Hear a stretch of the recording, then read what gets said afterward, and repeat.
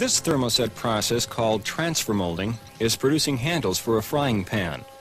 Preheated plastic preforms are placed into an area of the mold called a transfer chamber. A plunger compresses the plastic in the heated transfer chamber, causing it to liquefy and flow through passages called runners into multiple hot closed mold cavities.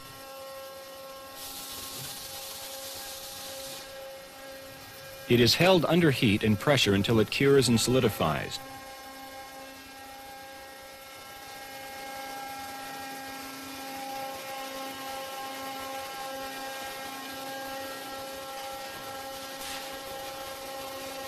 During the current cycle, the parts are deflashed and other handwork is performed if necessary.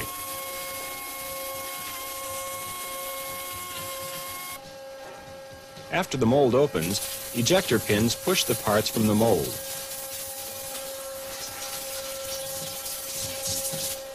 The sprues and runners are broken off and thrown away.